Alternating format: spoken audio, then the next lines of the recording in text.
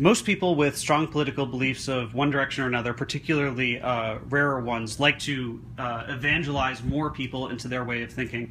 Do you think that by alienating certain groups, that you make it harder to bring in conservatives, libertarians to your point of view?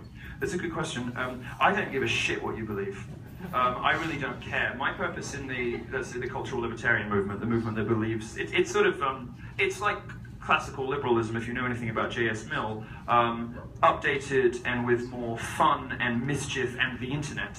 And if you're a cultural libertarian, you don't really expect anyone to believe in any particular political direction. What you want is an open, level marketplace of ideas, which we in America today do not have. It doesn't happen in the media, it doesn't happen on college campuses. You really don't have that in American public life now. Now, in order to be effective, this cultural libertarian movement, to crack the crust of liberalism, which by now is, this incredible ossified thing in the media, in academia, in the entertainment industry, you need some hellraisers. Now, I'm not suggesting that every free speech activist or every conservative you ever speak to should behave and speak like I do. Clearly, that would be ineffective. But sometimes you do need hellraisers. You need hellraisers like me. You need hellraisers like Ann Coulter, Donald Trump, Gavin McInnes.